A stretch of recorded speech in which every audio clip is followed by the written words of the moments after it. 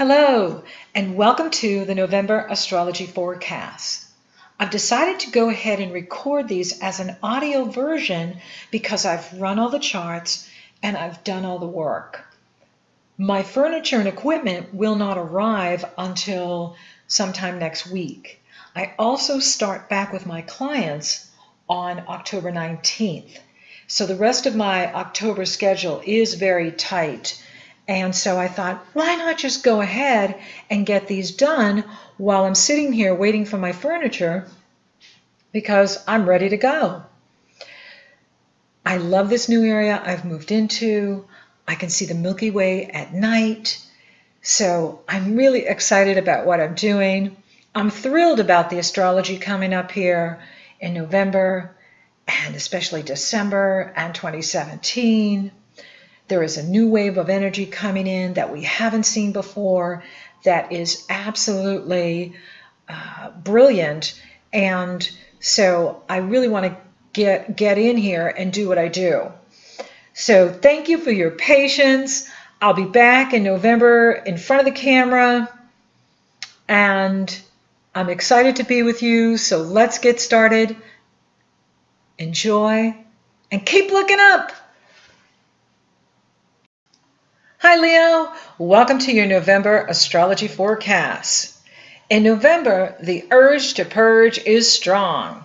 It is house cleaning time, and this empowers you to feel stronger in yourself, in your home, in your work, and in your life. Pay attention to who or what is pushing your buttons this month. Do not step over the red flags. If a red flag comes up, that's your intuition telling you, look at this. And is this working for you? Is this right for you? Because if the buttons get pushed, the lions can move into anger, and then that anger turns into the roar. And when you roar, others really need to look out. So really look at, what do you need? So when that comes up for you, when others are pushing your buttons and issues are coming up, issues from your past can be coming up, issues from childhood, issues from past lives can start coming up for you. Ask yourself, okay, what is this for me? You know, was I betrayed? Was there an injustice? Was I, not treated right? What's coming up for you, and what can you do to empower yourself? What can you do to be really present for yourself and doing what takes care of you? Your soul is speaking to you through your needs, and this is going to be a very important time for you, because Scorpio rules your foundation. Scorpio rules that area of your life that has to do with your inner being, how you nurture yourself, how you feed yourself and take care of you and strengthen you. The stronger the foundation, the stronger the life. The stronger the personal foundation, the stronger the inner being, the more you can achieve in the world. This is the area of your personal power. It's a very intimate part of you and your life. And, it is going to bring things up so that you have that opportunity to love you more, take care of you, and heal. Now, as you move into November, the sun is in positive energy flow with Neptune. The sun is your ruling planet. And so this is a very good energy for you. And it is nurturing and beautiful. And it has to do with the Scorpio new moon that took place on October 30th in this area for you. And that was a beautiful new moon. It was the sun and the moon and Mercury, the messenger, coupled together in positive energy flow with Neptune in the area of partnership, partners, resources, and the deeper mysteries, the deeper part of you. And so having that in positive energy for you is a very nurturing and healing energy. So I do like this energy for you. However, it doesn't mean that things aren't coming up for transformation or transmutation, right? Let it come up, let it go out, and release it. Make sure you're making right choices for you. Mars enters Aquarius on the 8th, and Aquarius is your opposite sign, and so that brings the action to relationships, other people, people you consult, contracts. So there could be a male in your life that is empowering you, encouraging you to be more than you can be, do more than you think you can do, encouraging you to, go after your goals, go after what it is you want, go after your highest aspirations. And this person can really be helping you. Venus enters Capricorn on the 11th, and this is the area of work for you and health. And so this can improve health. Wherever Venus is, she makes things better. And so this can improve your health. This can improve your energy level. This can improve your work. This is a very positive energy for you. Mercury enters Sagittarius on the 12th. And Sagittarius rules the fun part of your life. Sagittarius is where you experience true love, romance, creative self-expression, taking chances, self-confidence, your children, inner child. So this is a beautiful energy for you because Sagittarius is a sister sign and it pours positive energy into any planets you have in Leo, your sun in Leo, your moon in Leo. So as we move into Sagittarius, you really begin to feel strong. So it's really important this first 3 weeks of November to focus on purging, strengthening, building you up, building your energy up, building your reserves up, your emotional reserves, your physical reserves, your financial reserves. Build them up so that when you get to Sagittarius, you can celebrate, you can party, you can have fun, and be incredibly creative. Then that brings you to the Taurus full moon on the 14th. Now, I like this full moon. There's no challenging aspects to it. And it is in positive energy flow with Pluto, powerful Pluto in the area of work. And Chiron, the asteroid who acts like a planet in your astrology, in the area of shared resources. So you get one new moon in this area of your life and you get one full moon in this area of your life. And this is the area of your life that has to do with your destiny in the world, your reputation in the world, your profession in the world, your achievement in the world, your passion in the world, your outward contribution to society. And as you build your inner strength with Scorpio,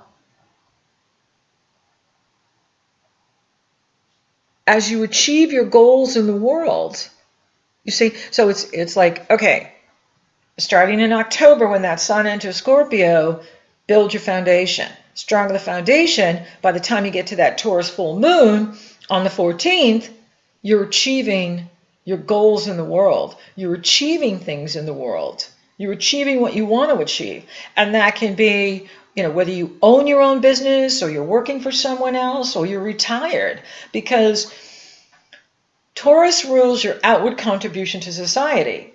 And so, it can be volunteer work. It can be, anything that you do that defines you through your presence in the world.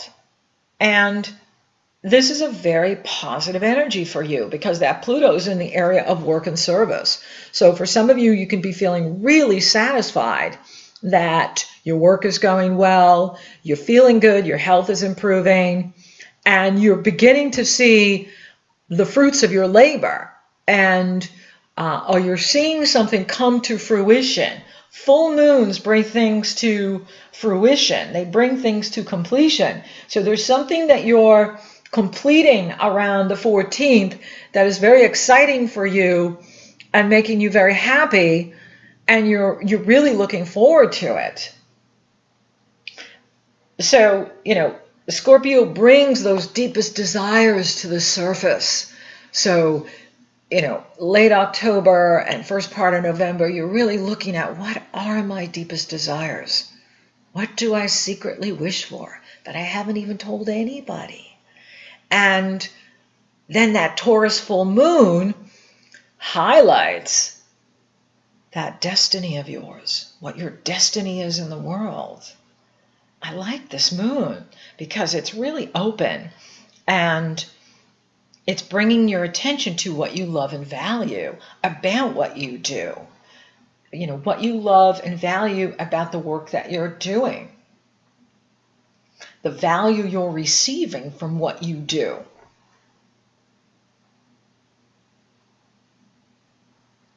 So think about how you're using your energy, your time, your resources to achieve your destiny in the world.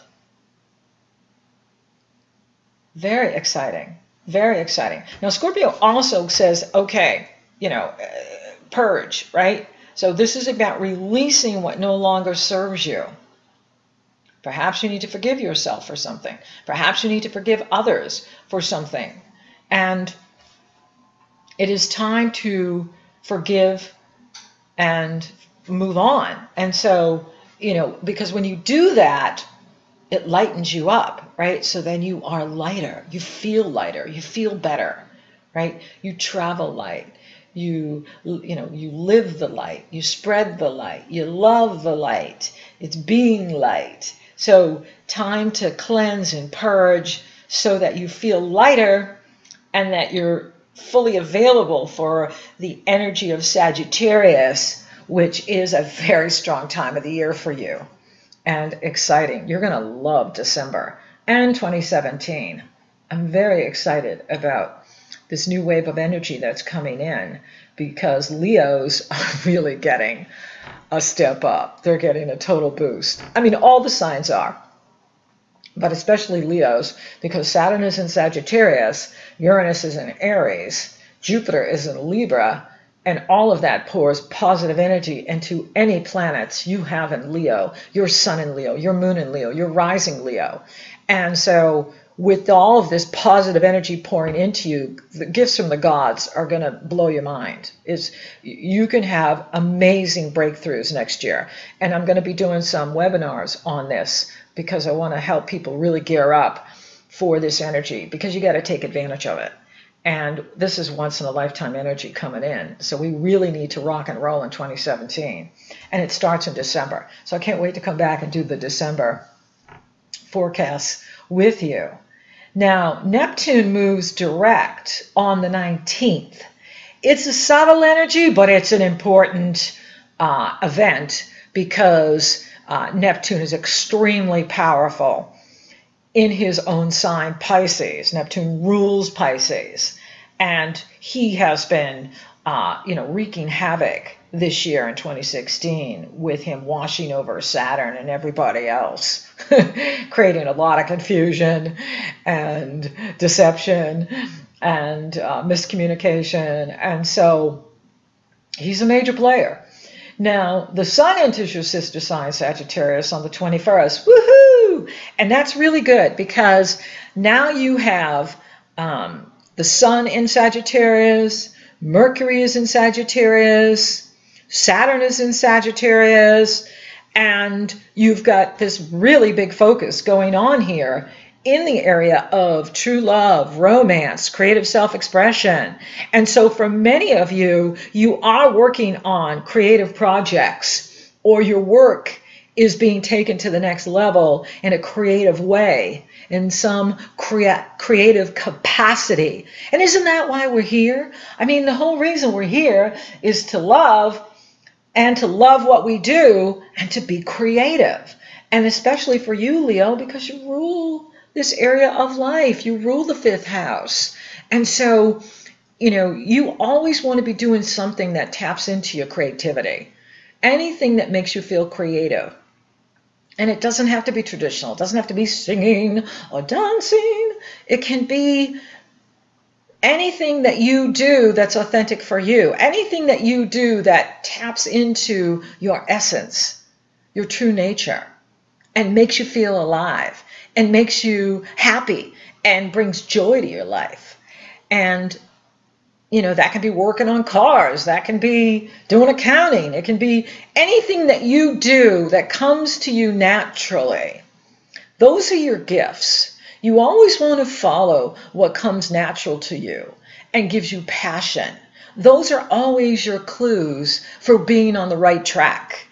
You're always on the right track when you're doing what comes natural to you, when you're doing what is your gift, what is your talent. And when you're tapping into that, you feel alive, you feel good. And it doesn't matter what's going on in the world. It doesn't matter what's going on in the economies, because the universe has unlimited abundance. And when you're tapping into your creativity, you're adding value to your life. And when you add value to your life, you add value to the lives of others. And that's why you're here. So you're going to love moving on here, 3rd week in November, into Sagittarius. Now, there's another event happening here on the 24th, and that has to do with Jupiter squaring Pluto. Now, I like Jupiter even when he squares, because he always brings positive energy. The challenge when something squares is we can do too much. We can go over we eat too much, we drink too much, we talk too much. And so it can be too much. And with Pluto, it's with obsession. So Jupiter in Libra brings the action to your communication sector, how you think, how you speak, how you listen, your style of speaking, your style of listening, your perception, your intellect, your thoughts.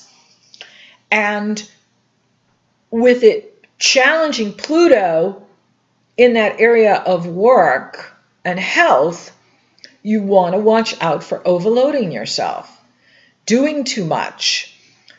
Maybe you're working on some creative project, and you're burning that midnight oil, and you can't seem to shut it off. You can't seem to shut the brain off.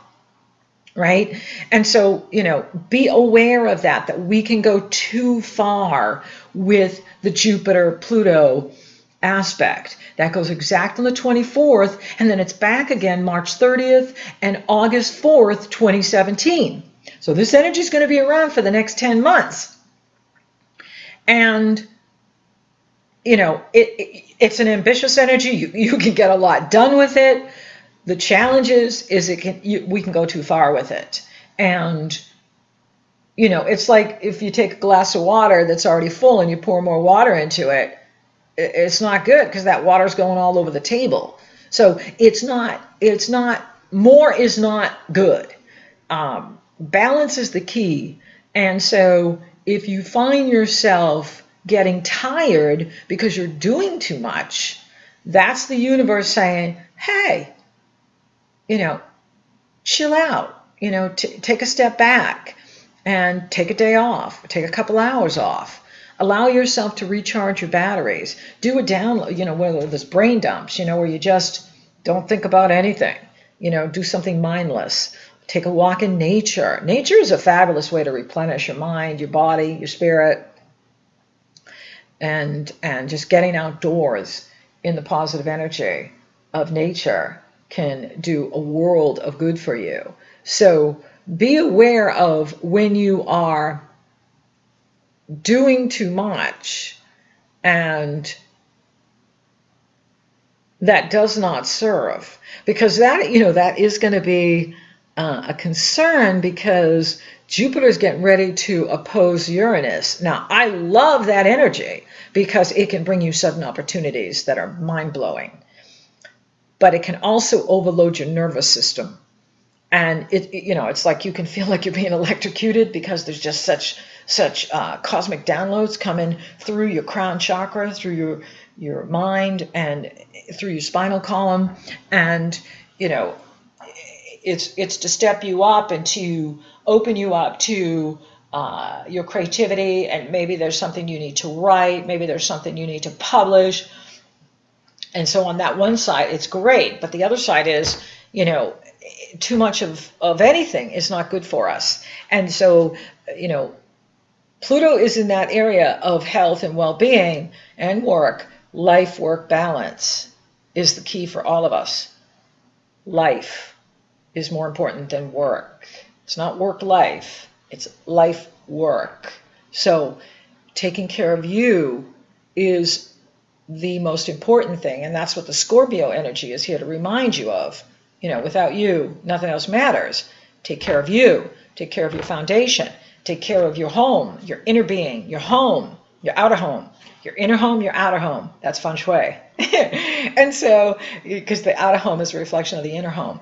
And so take care of the inner you, the inner being, and take care of your home environment. That builds the strong foundation so that you can be focused on your creative projects. You can be focused on what you want to publish, what you want to broadcast, what you want to podcast, what you want to teach, what you want to share with the world. Jupiter is in the area of sharing your thoughts, your ideas, communicating with the masses.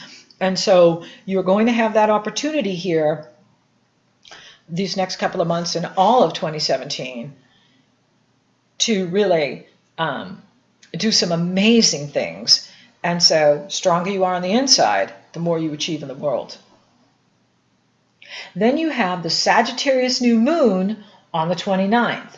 Now, this moon is different than the Scorpio moon because this moon is being challenged by Neptune, and Neptune is direct. So with Neptune direct squaring the new moon, this is very challenging because it can make us confused. It can make you feel your structures are being dissolved and reality has left the room. And so you want to pay attention to this energy. Neptune is in that area of shared resources. It's in the area of banking. It's in the area of your partner's resources. And it's challenging that new moon in the area of your children, of creative self-expression, and true love and romance. So if you are in a relationship, it's really important to pay attention to any deception that's going on. Again, don't step over the red flags. If there's any kind of warning here that you're getting from the universe, that's your higher self looking out for you. That's your soul talking to you. Pay attention to it, because when Neptune challenges like this, people lie. People can deceive us. And Neptune is challenging this new moon. And as the moon separates, it will meet up with Saturn, and then you could get like this big awakening. And then a week later, in December, the sun will couple with Saturn. And Saturn examines and tests whatever you're doing. And so, under the illusion of Neptune, you could be thinking, oh, this is such a wonderful whatever. And relationship, investment, project, my child. And then, a week later you find out, oh, I didn't know that. I didn't know that, that this was going on in this situation. And so don't make any major decisions at the Sagittarius new moon. Don't sign any contracts. Don't make any major purchases at that new moon. In fact, avoid the 12th of November as well, because that's when Mercury will be squared by Neptune. Excuse me, on the 19th of November, Mercury will be squared by Neptune. And so by the new moon in Sagittarius, Mercury will have moved off. However, the sun and the moon are being squared by Neptune. So, you know, it's game on the 19th, and then it's exact on the 29th. And so you don't want to make any major decisions when Mercury is squared by Neptune or the sun and the moon are squared by Neptune, this new moon, because you don't have all the facts. You don't. Neptune is not about details. Neptune is about fantasy. It is about illusion. It is about creativity. It is about spirituality. It is about moving into other dimensions that do not have anything to do with the physical reality we reside in. That is Saturn's domain. Saturn rules the matrix. Neptune rules nirvana. And so it is not the best time for making effective decisions or choices. And it can come back to bite you later on when you get that reality check from Saturn, or down the road when you come to find out the real truth of what's going on. Now, what is it good for? There's always, you know, it's never totally negative. There's always opportunity here. And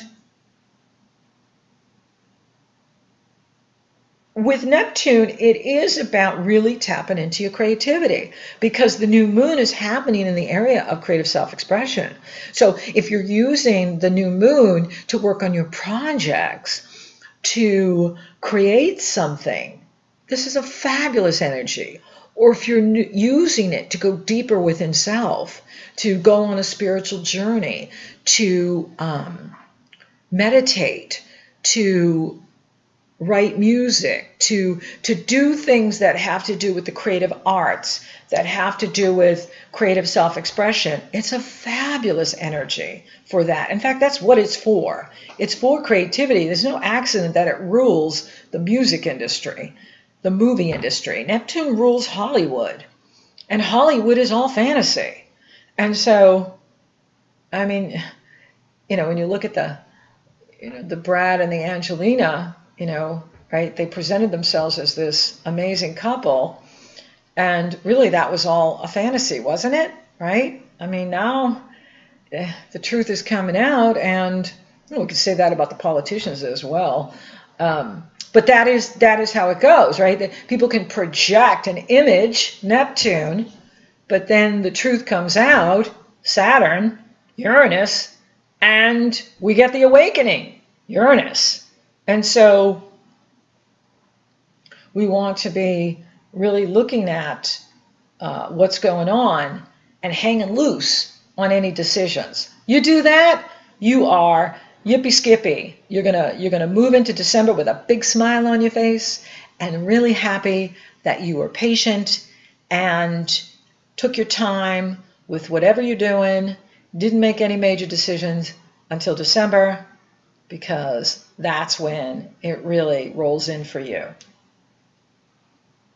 Now, Venus will couple with Pluto on the 25th, and that is in the area of work for you. So that could be, you know, a significant day where you are looking at some sort of work relationship or work situation and paying attention to what you love and value, paying attention to what you need. And when you do that, you're doing what's right for you. So it's really important to pay attention to what is right for you, what is true for you, what do you need. And with Chiron moving direct on December 1st, this signals a resolution to any long-standing issues that you have been waiting for, whether it's in regards to your health or in regards to your finances, in regards to shared resources. There's a real healing coming in here for you. And solutions and resolutions. So, love is on. For those of you interested in love, you do have the new moon there. You just got to be careful because, on the one hand, the person can feel like the twin flame. They can feel like, wow, this is amazing and magical, and you could be fascinated by the person. Or they can be the imposter. Remember, spirit is always initiating us, and we need those initiations so that we can develop greater self-mastery. And that's how we become masters at what we do and who we are. And we're always being tested, especially when Neptune is challenging us, because we need that discernment, need to trust the instincts, really trust your intuition. For those of you coupled, pay attention to what's going on with your partner. Do you need more romance in the relationship? What do you need that maybe not happening? Are you having fun together? Are you doing fun things together? With Mars in that area of relationships, it could be your partner that's really pushing you to move ahead. And that's what soulmates do. When someone is really our soulmate, they push and encourage us to be more than we think we can do. And that's the whole reason we're together, is to be more together than we are when we're single, right? Is when you come together with another person, it's to bring out the best in you and pull you forward. Just make sure that your partner is doing that with you.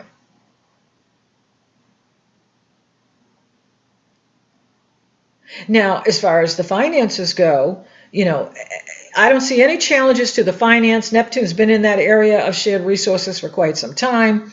And, it doesn't hurt to pay attention to, where the money is going out, your expenses here with this Sagittarius new moon. Maybe that's another thing too for some of you. Your kids have some soccer expenses coming up, or this expense or college expense that you didn't see coming, and it's like, oh no, now I got to pay for this. I got to pay for these uniforms. But you're going to be a powerful manifester here in December and next year. So don't even worry about it. Don't put your energy there. Focus on abundance. Focus on attraction, because that will bring you more and greater abundance and greater cash flow.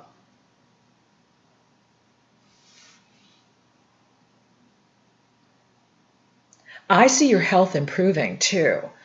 So for any of you that have been having, some health challenges going on, you're going to see a solid improvement in November with your health if you're taking good care of you. And that is the key, is to take good care of you. Practice that extreme self-care. And you go to my website and use that program. So thank you for listening. Thank you for watching. Thank you for liking, favoring, sharing, and Google Plusing my podcast. Leo, you're so awesome. Thank you for subscribing. You totally rock. And if you would like for me to take a detailed look at your astrology, it's very easy. The link is below in the Show More section. It takes you to my astrology page. You purchase a session upon checkout. You get the link to my schedule, and we're working together. Or if you're interested in coaching, you want to focus on a new business idea or some creative project or love and relationships, that link is below in the Show More section. You go to my coaching page. You purchase a session upon checkout. You get the link to my schedule, and we're coaching you. So until next time, Leo, listen to your soul. It's really speaking to you.